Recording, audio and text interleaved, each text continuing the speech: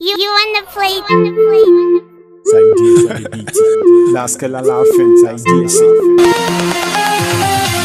You watch Adventure TV. Why adie ye any Jesus ampa ebusa from church obibia ema na kwaba eba Adventure TV.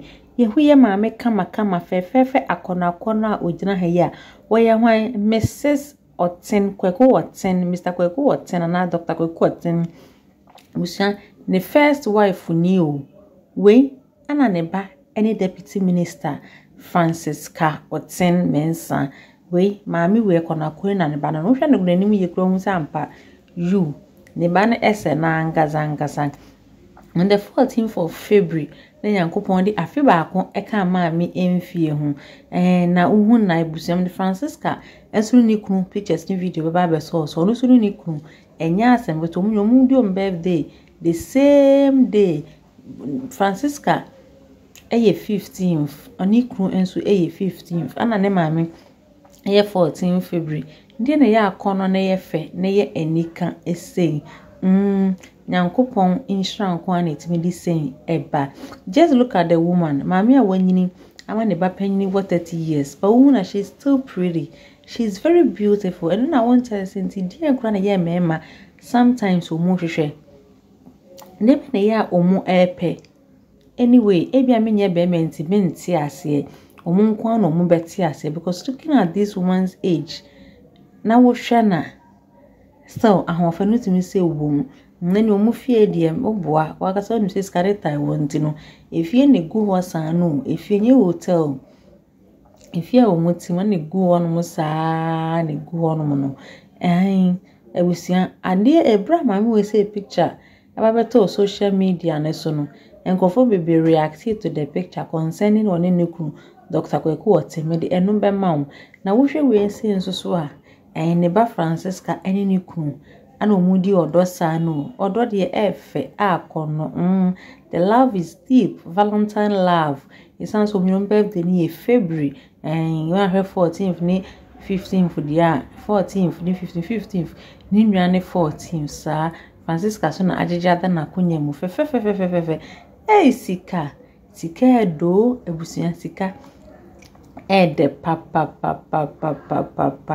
yenhwe ensema enkrofo ekaye ebra Mrs. Kwaku Oteng mami pictures beto internet ne so no de Ghana for amanfo ebinu ombetima ne ba ebinu mo ombetima ye ni nwamu nketua omu eka fa mama emfa ma we obi aboa mama 1 obi se dia queen slay queens ne nyina mama dwene se modi moto edge no look at the woman's age she's still pretty Tumuye denya eye mo maame no oyo hema ba kope munjina aka wa no pe ana hyetu mu no bi ahye 1 obi say my mommy fine obi say only wifey obi sika impedede ampa obi so say beautiful mama silence is golden ampa obi so di otro say so decent who mama penny wink dress be no expect on dressing obi say beautiful indeed obi say hey obi say mommy love you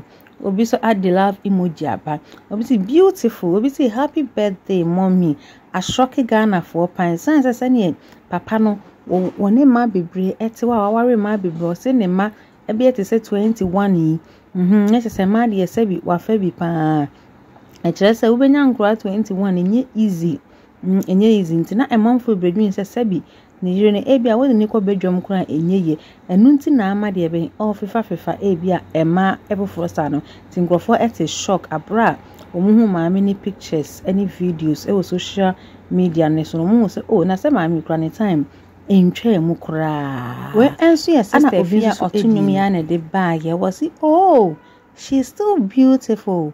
Our madam at Angel Educational Complex, my school.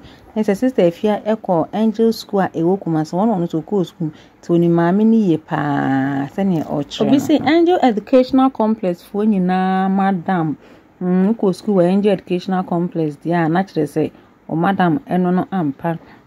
We see this woman, not them, and this is woman, not them. Esema, we say happy birthday, mommy. We say this woman is still the same. We say gorgeous. God bless her. Nkrofo ni mum, nkrofo ni mo bi bebre so ni mo no. Sa nkrofo ni age pa so mu ehunu na. And so say, gorgeous, God bless her. Obi say, wow, she's beautiful. Happy birthday, ma. Obi say, Maya, happy birthday. Obi say, so beautiful with a beautiful heart. Obi say, such a pretty woman. Obi say, wow, they look alike. True. Almost say obi omo funny idea. Almost say papa. Obi say, this beautiful woman has suffered a lot. From these useless evil bastard girls. Hey. I'm so sorry.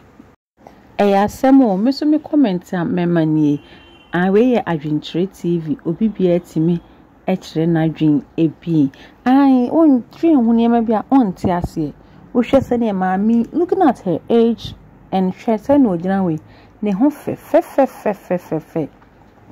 The only thing is nefu na omko yi srade no onko yi ni die bi okase okoyi eska bi ohia bi oso de yin obetima de eyi but pen na ompe da chansem tini edi kodo eja ne ho ebia nkokoko yi ni fumu srade ekura ebia sebi nkabada nko nti ase ebi so ankase nyankopon ehra na watena ase ache ebia nko nta ase enchesa because eno ne new trend aba yenim omoda ache omo makoye no senye asem na yenka anka maame we ye maame aye fa na chi esan akọwari ewuwu bi ka ho enso se ne de bia ye ka no emema enko ane se de omu na eka se sa ne nyankopon bo no sebi se obema akọfa na yire chi na se wo so ba no koye bi na se ye de ko abusuanfo okra be kan cho se oye bema eno ne ye de ato ye mema trim na chese sebi wo mugusu no mu di nsem hunu ano mu kọ no mu kọ because ye oka ye se oye bema na okun other side no okun other part na okun Nigeria.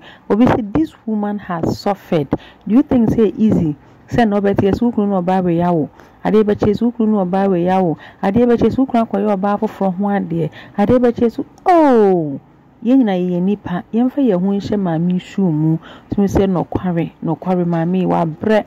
It will take years for her to understand. So he say na wo be man say what dey ni minyan no and I say it will take years for him so be fan say for her so be fan say dey men fan say no what here. You think say easy so be can say me kunu etwempena me kunu oba fa komekome na wa we ase say mo kwan po be bo be ka say me fia wa we na ase me nipa ne be krokro no any ebia pata bi anikunu ne ebe pata ne say yenyina ye nipa ne mebo no a enye easy sa true maame no wa bre papa ese na no be fa ne say o sa na be ma ne te de minja no no mo ne bra ba beginning ne de uye nipa obadwen hu ubesu obe ha obebom paye bebi se nyame boni be na wa ye de be na ekoso ene enum guase amikunu edi gumi wo yo ba sa be pe na obebisa wo hu ense ne yankopon asese waso maame mu se mpo sa ne ma we nyina mu no woda so ti ase no wa ahoden anu odidi eda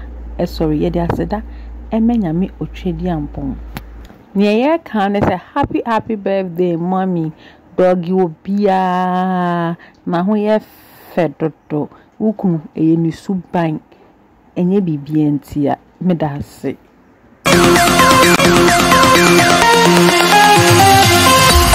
Thank you for watching.